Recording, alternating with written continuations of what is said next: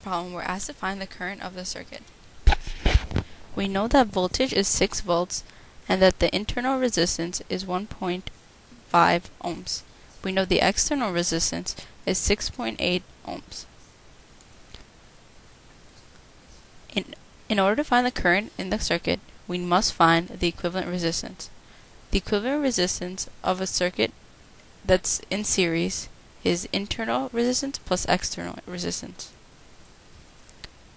So we add them together and we get 1.5 plus 6.8 and we get an equivalent resistance of 8.3 ohms.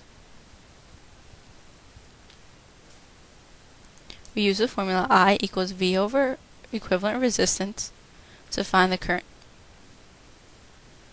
We plug in the numbers and we get 6 over 8.3 and we get a final answer of 0.72 amps.